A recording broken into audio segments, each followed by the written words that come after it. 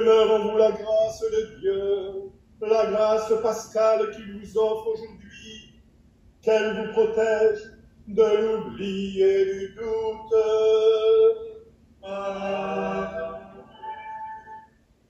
Par la résurrection de son Fils, il vous a fait déjà renaître, qu'il vous rappelle toujours à cette joie que rien, pas même la mort, ne pourra vous ravir.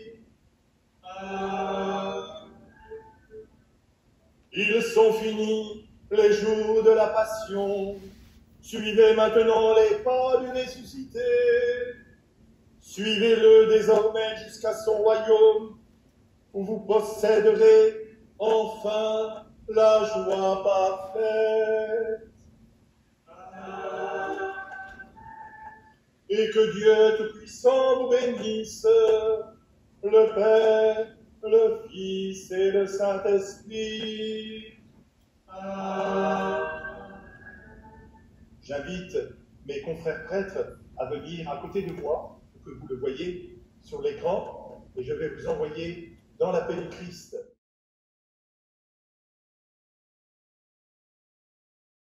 Ce sont les cloches de Pâques. Joyeuses Pâques à tous.